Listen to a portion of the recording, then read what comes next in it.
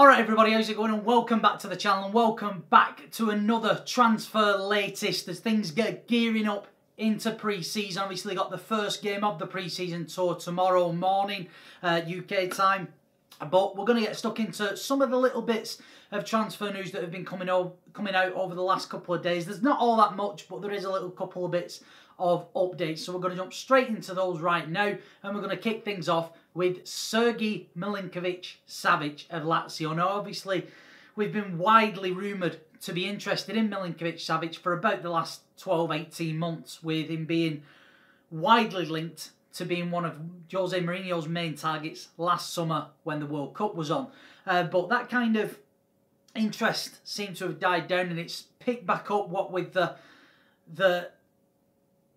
uncertainty surrounding Paul Pogba's future, given his comments earlier in the summer and then his agent's comments, Mino Raiola's, over the last week or so, have kind of sparked the interest back up from United's point of view with Milinkovic-Savic. And it's said that in the last couple of days, it's been reported by Damasio over in Italy, so a pretty reputable source, that United are continuing to work on a deal for Milinkovic-Savic and are ready to offer around about 80 million euros. Now, the amount that Lazio value Milinkovic-Savic has varied quite wildly over the last week or so. No real surprise, considering United have made their interest known, and the amount that Lazio wants almost doubled in price, but it was up from around about 70 million euros, which is around about 65 million quid last weekend, to upwards of towards 100 million euros, which is mind-boggling that it's varied that much just because United's name's been linked with him. But it's also said that United are only looking to pursue a deal for Milinkovic-Savic if Paul Pogba leaves, and it's not really difficult to see why. I think Milinkovic-Savic is the obvious replacement for Paul Pogba, at least as far as how he plays the game and his defensive attributes. I'm not sure he can replicate what Paul Pogba can do further up the pitch, but defensively and the style of the way he plays the game is very, very Pogba-esque. And his stats last season, even though he had a pretty below par season by his own standards compared to the previous season, 17-18, he still managed to put in some decent numbers. Won 63.6% of his tackles per game, and also won 7.1 duels per game as well, which is round about the same as what Pogba was winning last season for United. But like I say, as far as going forward, with only 5 goals and 3 assists in the Serie A last season, it's not really replicating the goals and the creativity that Pogba was offering United last time out, even though everybody will lead you to believe that Paul Pogba was absolutely woeful last season, which is completely not the case. But, like I say, if Pogba does go, and we're going to get into that a bit later on, but if Pogba does go, Milinkovic-Savic is blindingly obvious, the obvious replacement for Pogba, and it wouldn't surprise me if we do let Pogba go that we target Sergej Milinkovic-Savic, but I don't think anything will happen on that deal until Pogba's future is a little bit more concrete. And from Milinkovic-Savic to Nikolaj Milenkovic. Don't worry, I got as confused as you guys. From Fiorentina, the 21-year-old Serbian that had a really good season for La Viola last season, and it's been reported over the last couple of days that from Damasio, again, he's been a busy bunny as Damasio, that United made an attempt to bring Nikolaj Milenkovic, who we were interested in about 18 months ago. We've made another approach at the start of this week to bring the 21-year-old Serbian centre-back to Old Trafford. Now, it's said that United were offering 40 million euros for the 21-year-old, and Fiorentina are looking for around about 50 million euros. So there's not that much in it. If we are genuinely interested, it wouldn't surprise me if we're able to sort out a deal for him. He's a different type of centre-back than we've already got in the club, especially young centre-backs. When you think of the likes of Tuanzebe and Lindelof, they're very much the ball-playing centre-halves. Very much in the, even though they're not at that level, at least not yet, of Rio Ferdinand, the ball-playing, very good reader of the game. But there's not, the one thing they do lack, both of them, is a aerial presence. their ability to just clear everything out of the box with the use of the head, and that's what Milinkovic does offer, winning 3.2 aerial duels per game last season in the Serie A. He's also good on the floor as well, tackling, winning 1.2 tackles per game as well. He's not the greatest with the ball at his feet. He's not woeful by any stretch of the imagination, but he's not a ball-playing centre-half. He only managed 80% pass accuracy per game last season for Fiorentina, where a lot of the time he was shunted out to the right-back spot, isn't in a position he can fulfil as well. Although I think if he does come, he'll be primarily used as a centre-back. And if he does come in, we could see a little bit of partnership between him and, like I say, the likes of Victor Lindelof and Axel Tuanzebe. So one to keep an eye on this one. And now on to Mario Lemina. Now, this broke earlier this week that United were, or at least the reports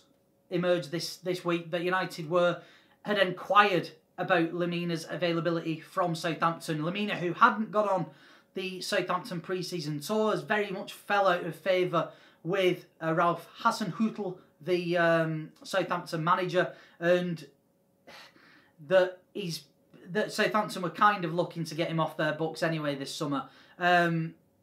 Also, Southampton were looking to recoup the 18 million that they spent on him about 2 years ago, with ourselves, Arsenal and Leicester City supposedly interested in bringing the Gambinese to their club. And then Lemina came out and said that he wants to leave Southampton, and he's made it clear and he's agreed with Ralph Hasenhüttl that he will be moving on this summer and that United is his preferred destination. But then United's officials have come out and basically rubbished the reports, saying that United are being used to kind of start a bidding war for Lemina. And I have to believe that that's the case. Everything comes across that that's exactly what it is, and that United's name is just being used to start getting some more offers in.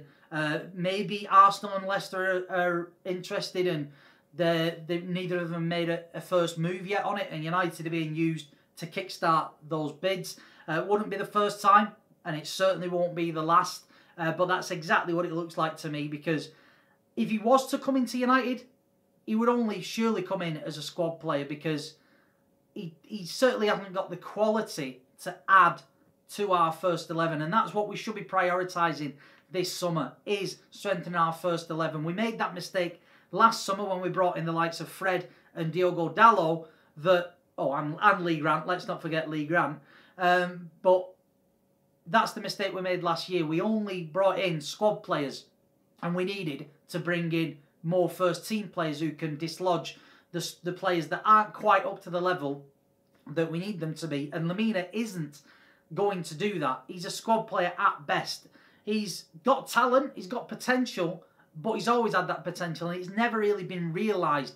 Whether that's down to injuries, whether that's down to just not being used to the Premier League and not suiting the style, but he just hasn't worked out for him at Southampton. And even last season, even though he averaged 86% passing accuracy, which is better than any other Southampton player in the Premier League last time out, he only really won 5.9 of his duels, which is far less than the likes of Pogba and far less than the likes of Nemanja Matic.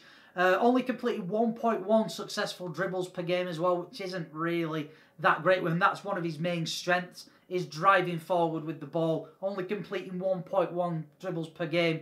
It's a little bit below par, and only really winning 1.5 tackles per game as well. So even though he's a defensive-minded player, the stats that he got last season, at least on the defensive side of things, aren't really up to scratch if he's going to be coming in as a first-team player. So I don't think there's anything in this at all, and I think United are just being used to bulk up the price for Lemina and start the bidding war for Lemina, if there is clubs interested in him. And now on to the outs, and first up we have got Romelu Lukaku. It just keeps on rumbling on, the Lukaku to Inter Milan saga, with Damasio reporting this week that discussions had taken place between United and Inter officials, and that Inter made an offer of a 2-year loan with an obligation to buy, which would mean £10 million for a loan fee, and then 10 million euros loan fee, and then €30 million next summer and €30 million the summer after. Now, I'm sure we've heard this before. I'm sure this is the same stories that came out about a fortnight ago, really. And even then, it was a terrible, piss-poor attempt, offer for Romelu Lukaku. And like I've said, we're not DFS, we're not Argos, it's not buy now, pay later, it's not buy on credit. If you want the players, pony up the dough. And United have rightfully rejected that offer outright and have stated that their asking price is €83 million, which is around about £75 million. So recouping a lot of the amount of money we spent on Lukaku about 2 years ago now. And yeah, so even though the offer's been rightfully put in the bin by United, DiMarzio's still reporting that both sides feel confident that a deal can still be structured correctly and a deal can still be done to take Lukaku to the San Siro. And you didn't think we'd be able to go through an entire transfer latest video without the latest on the Paul Pogba fiasco. Now, obviously, this stems back all the way to the start of the summer with Paul Pogba's comments whilst he was over in the Far East talking about how he might want a new challenge. Then, obviously, his little grunt, his little rancid little leprechaun of a agent, Mino Raiola, coming out and stoking the fires about talking about how Pogba wants to leave and that United are basically finished, quite frankly. But then there's also been some more developments this week with Ole Gunnar Solskjaer coming out in his first press conference over in Australia stating that he hasn't got any sort of problem with Paul Pogba and that Paul Pogba has been a model professional and that there's a bit of media agenda against Paul Pogba. And I do agree to an extent. I don't quite think that applies when your little employed, rancid little leprechaun of an agent is coming out stating the sort of bollocks that Mino Raiola has done over the last week or so. But that being said, Paul Pogba, Ole Gunnar Solskjaer also said that United don't have to sell in terms of Paul Pogba or Romelu Lukaku, and that no bids had come in for either of them. Now, obviously, there might have been a bit of a development on the Lukaku side of things, but as far as Paul Pogba, I'm pretty sure there's not really been any sort of developments on that side of things. Then, a couple of days ago, ESPN came out and stated that whilst Paul Pogba did make those comments, he isn't actually looking for a way out of Manchester United, and he's more looking for reassurances that United are heading in the right direction, which I can understand if that's the truth. I'm not sure how he'd know that, but I can understand Paul Pogba wanting reassurances. He's 26 years of age. He's quite clearly our best outfield player. He's the only genuine world-class outfield player that we actually have. Whether he's replicated that on a frequent enough basis is a different matter. But you can understand at 26 years of age, a World Cup winner where he starred for that France team last summer, he'd want to be winning things. He'd want to be fighting out for trophies, fighting out for league titles and what have you. I can understand that completely from his career point of view. But at the same time, it all seems like they're reaching for something that, I mean, it reminds me of the Wayne Rooney thing back in 2010, where he basically came out and said that he wanted a transfer request because he didn't think United were, again, heading in the right direction, weren't signing the sort of players that to take the club forward, and he ended up getting a new contract out of it. Now, whether this ends up the same way, I'm not entirely sure. It seems like the media are trying to connect those dots a little bit too much, in my opinion. But the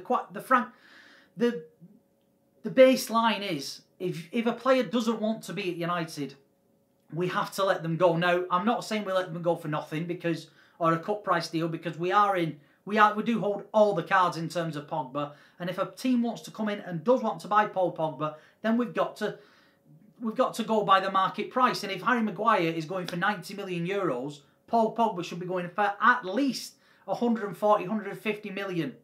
There's no two ways about it. He has not been a flop at United by any stretch.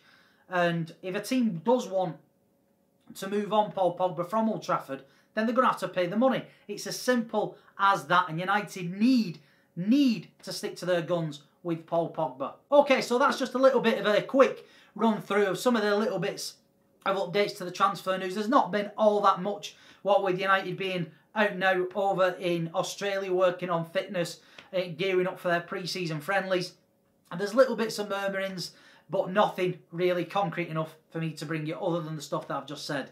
But if there is any more developments, I'll be sure to bring you them on the channel. So if you've enjoyed this, bang a like on the video, hit that subscribe button, stick around on the channel. There's going to be more stuff now as the friendlies start to kick off. I'm going to be doing previews, reviews, or the whole shebang. So keep it locked to the channel, and I'll catch you guys next time.